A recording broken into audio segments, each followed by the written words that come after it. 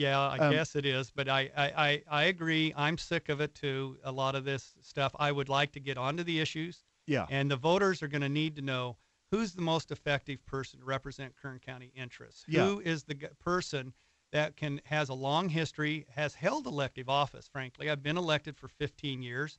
I've stood up as a volunteer. You know, the most compensation I've ever received is health benefits, and I've done this out of conviction.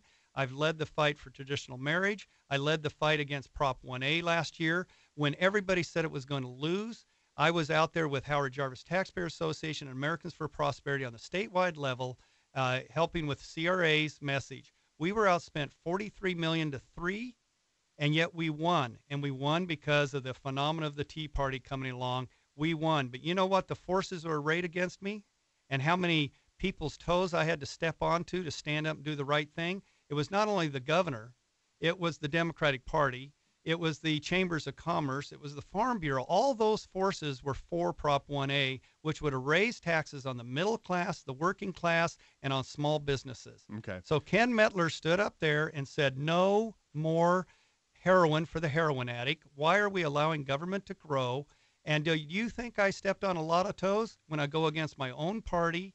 I go against the Democratic Party. I go against the public employee unions. I go against the Chamber and the Farm Bureau and stand up for the people. Do you think a lot of those people are uncomfortable with a guy like me, an independent conservative running for office? Heck yeah, they are. Well, they seem to be pretty comfortable with trying to nail you with certain allegations, because here's my concern too, is what you can explain your political points of view, but then character and integrity, as you know, is what carries those points of view all the way through to a bill being passed in the state or managing money in the state and so on. The ability to stay clean and to be able to fight these back to the point where they leave you alone, because if you're a tough guy, people tend to pick on you even less as they figure out just how tough you are. So, exactly. But you've been picked on a lot. Yeah, I have. And, okay. I'll tell you what, I will learn from all this.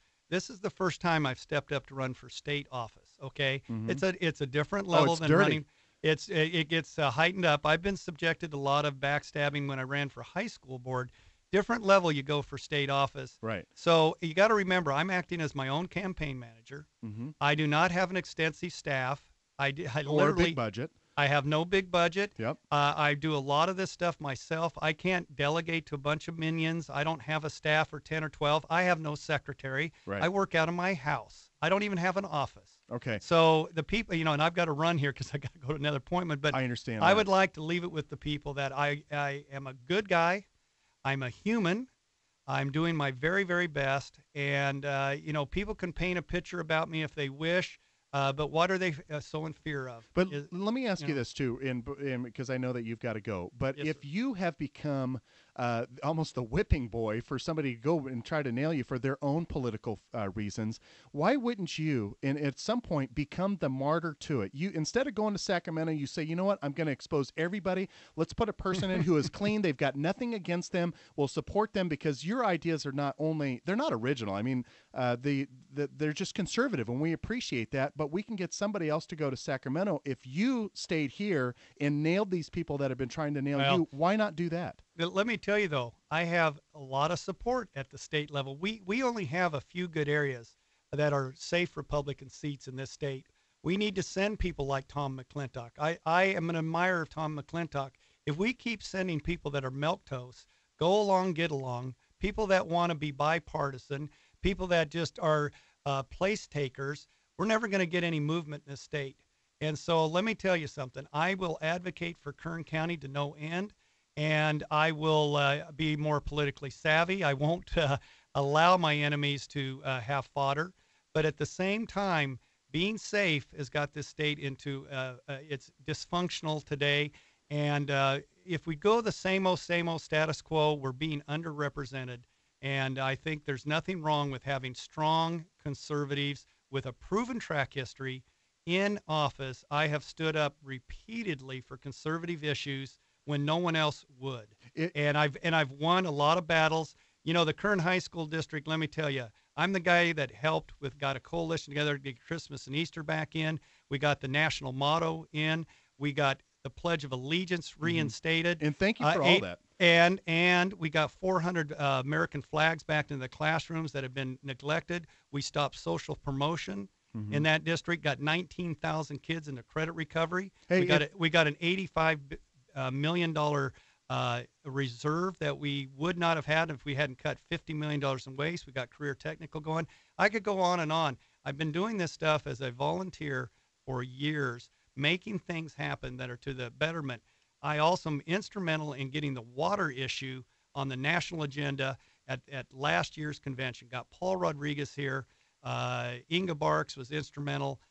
We got Sean Hannity to get him on nationwide. Got Sean Hannity out here and got that. And I did that as a volunteer, helping get the water issue on the national stage. I didn't have a staff. So Yeah, anyway, I'm sorry I've gone on and on. And I know, and I appreciate that, and you deserve to have that platform because you've come in here in some very tough situations and answer questions. And one last question, which was on that last caller's comment, which was you were on television, said, well, no, I had not met her before, but this time you say you have met her, and you say that was a mistake.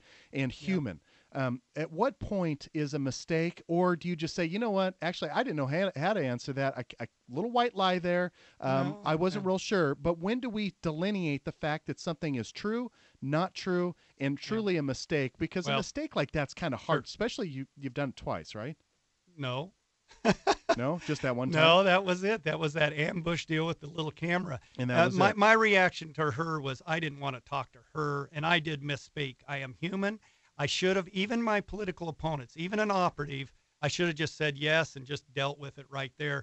It was just an awkward situation, and I made a mistake, and I'm being honest about it. I'm on radio in front of everybody in the world saying I was wrong, and I should have said yes when instead I accidentally and incorrectly said no to my political operative who has been antagonizing the heck out of me. And anyway, I'm being upfront about it. I made an error. I apologize. Would Shannon Holloway, if we had the opportunity to be able to speak to her and ask her, was she put up as a political ploy against to actually confuse voters? Would she say that she was, as a good Christian woman, is out of her honesty, would she say that she was put up for that reason or not? She would have to speak for herself. She already answered that, though, that she met with her family and she made her decision. Okay.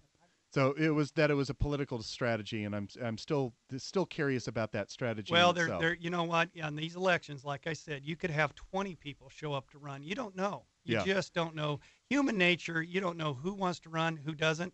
You don't know if my family circumstances changed and I couldn't show up and file that day. Things move very quickly. Would that be it's not secure? But I've got to run, guys. Got to run. And thank you. I appreciate the opportunity to clear the air. And I just can tell you, I'm a great conservative. I'm a hard worker. I will be more politically savvy, and try not to get. And now I've got computer guys to make sure my computer's not hacked. Oh, yeah. Make sure that. Need a good password, brother. Well, and I'm going to check to see if people are filming me or following me around. I have taken. I have to be aware that I do not have the staff. And I've got to. Be cognizant that I have political opponents that will stoop to any level. And thanks for joining us on the program. We really appreciate you coming on Moneywise to tell us what happened in your point of view. Thank you very much.